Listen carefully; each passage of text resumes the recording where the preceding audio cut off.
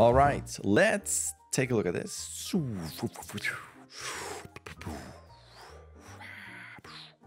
right, hold on, it's a bit faster. Shot 1. I slowed down the drop and made changes to his poses along the arc. That seems a bit better. So I think, how about you send me your Maya file and I can do some camera work for you. Just kind of illustrate my points. So now that is a bit uncomfortable, how we cut off. But then in the continuation, go a little bit there and a little bit down. But I'll show you this. Just send me your Maya scene, you know, all your references, or you import all your references into a RAR or a zip file or Dropbox, whatever you have. And take a look at that. I think this is a lot better. That seems cooler. It's more streamlined silhouette. You got full extension on the legs, which is cool. But to mirror that, you might also already have your arms extended. So just like you're gonna feel that arrow coming out. Like that feel is cool, but then having those arms constantly bent, even if it's for a short moment straight, but it kind of takes away from the push. And how the arms go back are a tiny bit slow. I would take like a frame or two out, but still better. And then don't forget to have your head. So your head could potentially, at this point, it's already going down. I wonder if, you know, you want to look up so that it's in the ends up here. But during here, it's looking up, then it's here. And then at this point, I would bring it further in, like it needs to roll in. Versus this feels a bit casual, like this pose, for instance, you know, head already down, arms like that. It's just a bit too casual, but you can help this with the head. I think your arc is better though. Yeah, I think your arc's good. If I be super picky and I can take a look at your scene, it still has that right there. Let's do some onion skinning here. You got to look at your root. Let's pretend I'm going to look at kind of the middle of the pelvis.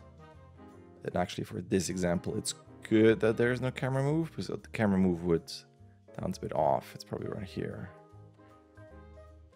The camera move would mask my point here that I'm trying to make. All right, so if you look at this, you can see here, especially through there, how flat it is, right? You're going up and then it's boop, flap here and then down versus up. And you have just a big arc through here. You got to continue with that arc. So you got to go in there and track things frame by frame.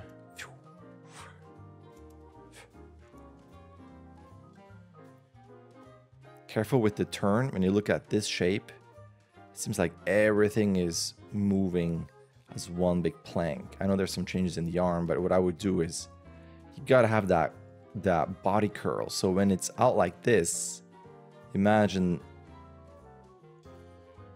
see how the legs are just coming up. It just feels like one piece of wood turning, and you got to keep those legs a bit lower. They're still dragging. And then on your curl, you got to imagine that even if the legs are here, that you have your lower body and then you got your upper body starting to curl, and then you got your head, I'm exaggerating, curl in here. And whatever you want to do with your arms, if the arms are still there or they're going in for the right, but you want a curl, you want that part to lead the action so it doesn't feel like it's one big piece. That's why it still has a little bit of that dead weight feel, because it's just this whole thing rotating, which has been the issue from the beginning. So you got to make sure that at this point you tuck the head in, that leads, and then you tuck the body in, that the body has this curvature for a nicer roll, and then you can get out of that roll into this. It's just a couple of frames, but you got to get rid of that stiffness. And I know I'm harping on this, and this is, you know, I know you feel like you don't move on from this shot, but, you know, my job is to point out the things that you could improve upon.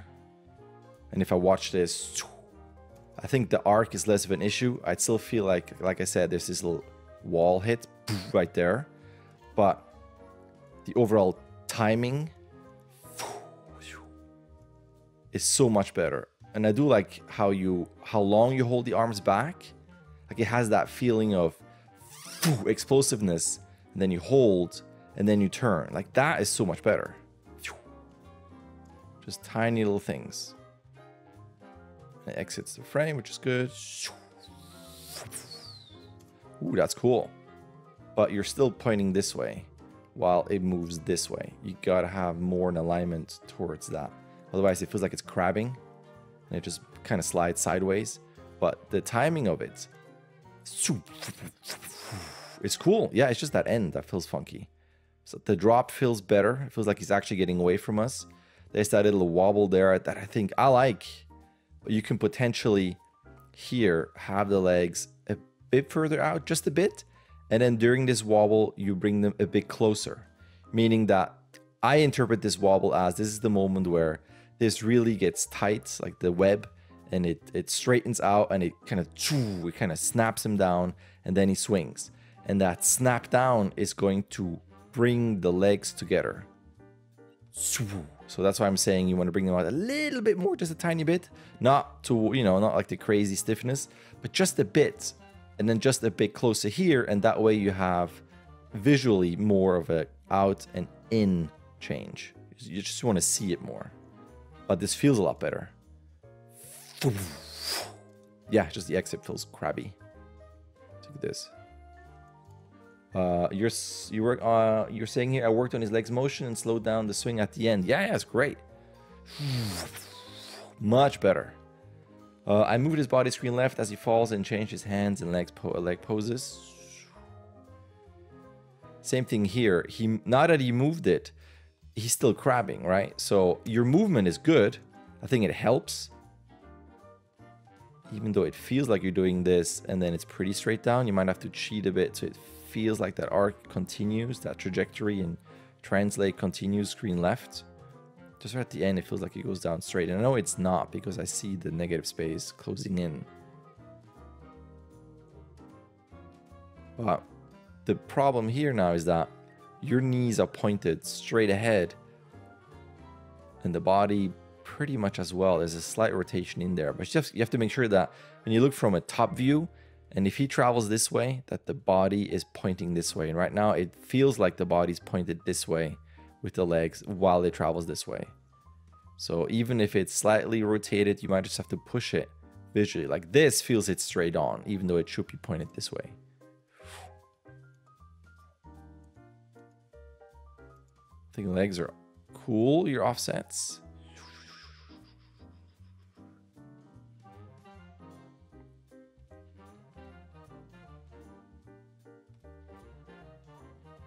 Just watch out, there's a funky spacing. I don't know if that's your legs or your root.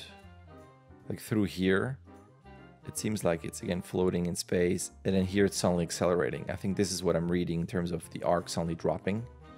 So if you look at his shoulders, they go up, up, up, up, up, up, and here they kind of hover. Like the spacing is very small. Whoa, and here it suddenly accelerates. So from a side view, it feels like you're going up, and then you're slowing down.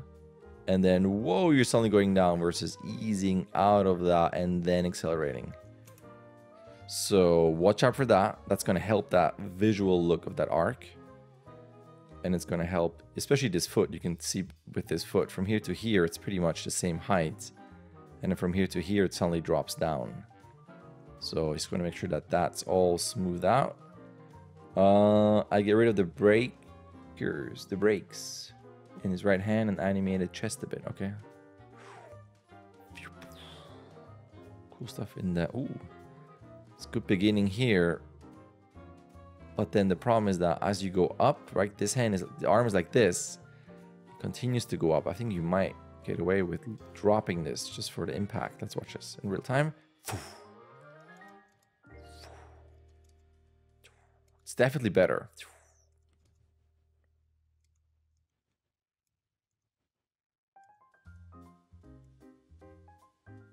Yeah, your impact is definitely better. And I like your shoulder, your elbow here going down. So as this stops, you got the wrist going down, but it's a bit too slow. I would take a frame out of this. This feels a bit too slow. If you watch this in real time, watch the wrist. Like I can see it. I can see it rotate down, even though it feels like snap. So it's a bit too slow. Cool stuff. I would just take a frame or two out of that snap. Then you could potentially, right at the end, curl those fingers in a bit more for some tightening. And at the ends, that orientation would be down here. Instead of like this, it'd be a bit lower so that the arm drags a bit. That's all you gotta do. Dress is cool. Left arm is always cool. There's some stuff in there. That's cool. You could...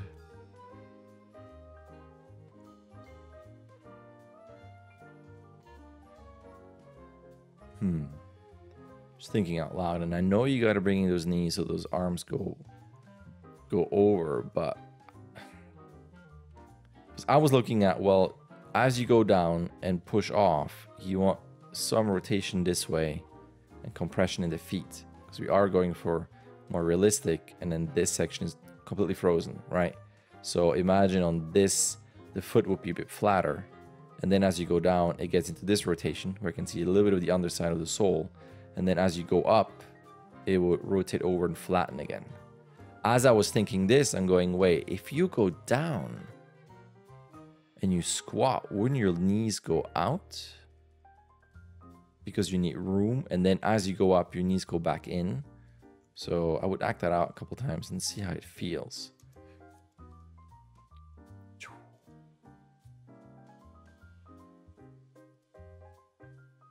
Yeah. Sorry if that has always been in there. I apologize for not seeing that before. But to me, it feels like as you go down, whoop, your knees will go out. I'm actually wearing a t-shirt and undies, so I'm not going to turn on the camera, but I'm going to get up.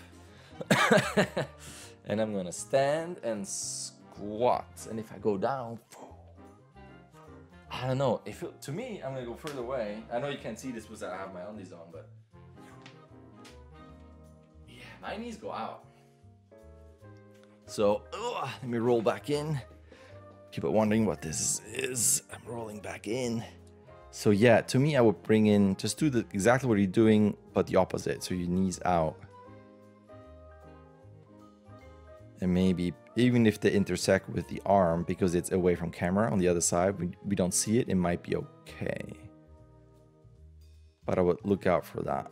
And even then, you have to watch out. You can see your thigh here, your tibia, what's it called, the shin, rotating down, and then it stops. See how it's locked here? So stuff like that you want to avoid. Because as he pushes, to me, it seems like, yeah, you will go out here, the knees will go out, and then on that push, because he's pushing this way, this tightens, the knee goes back in. All right? I eased his upper body motion. That's for the shot. I don't know, man. Sorry, I'm just so harsh on this, but now it feels even stickier. And now this is super short, and it's probably okay. But what you've done now visually, if you look at this wrist, see how this wrist is stuck in space? It goes up and then sticks as if there's like a needle going through here, and that's where it pivots. I think it's okay. I don't know if that's my initial reaction, but so all I would fix is this, so it's not so sticky. And watch out, you got a bit of a rogue thumb here. Like none of the fingers are going in or closing the gaps here, but then the thumb is doing its separate thing here. So watch out. Again, super picky, but this is how I would approach it at work. You know, you gotta really button the whole thing up to make this a final shot. So watch out the thumb, watch out the sticky wrist. I changed the camera angle and worked on Venom's animation and Spidey jump. Ooh, Spidey jump's nice.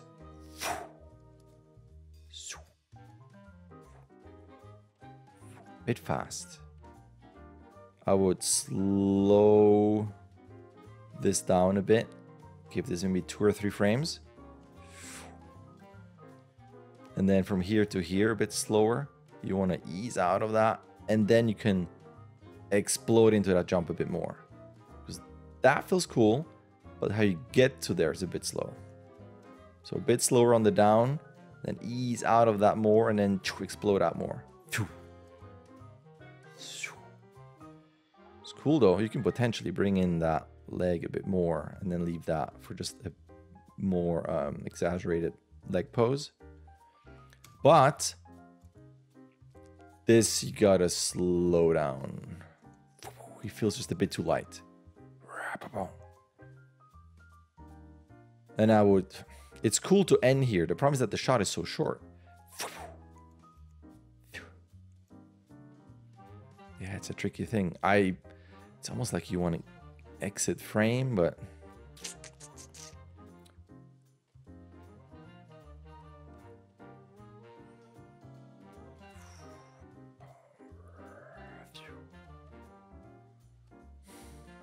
It's a bit tricky. One thought would be, close the mail here. What if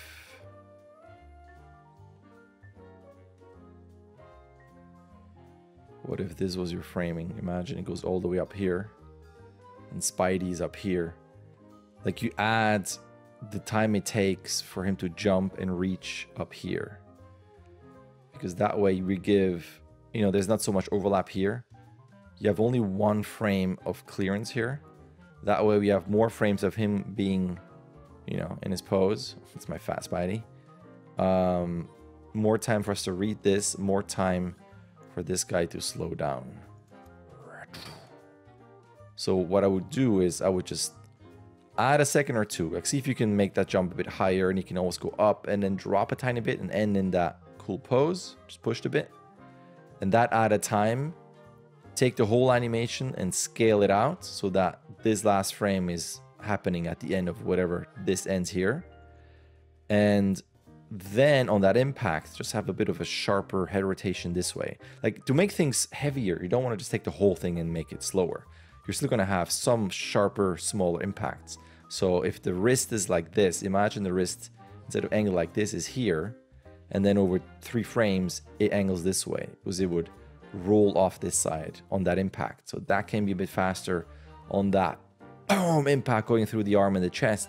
That ripple, that, you know, the arms that stop the chest from going forward is going to have an overlap in the head. So the head going down and a bit over to the side can be a bit faster. So you still have scale and weight, and especially weight differences in this and this, while you overall slow it down just a bit.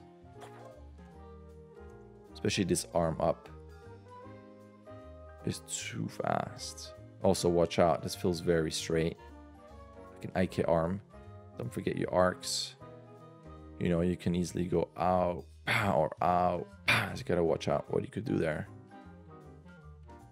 And that way also by extending it, it doesn't just end on the impact. You can have a little bit of settle in here. So maybe 2 seconds longer, I guess. Maybe, or just a second. All right, that's it. Thank you. All right, there's an email. You can sign up. You can start whenever you want. You can submit whenever you want. You get 16 submissions. Either way, a like and subscribe would be awesome. All right, thank you.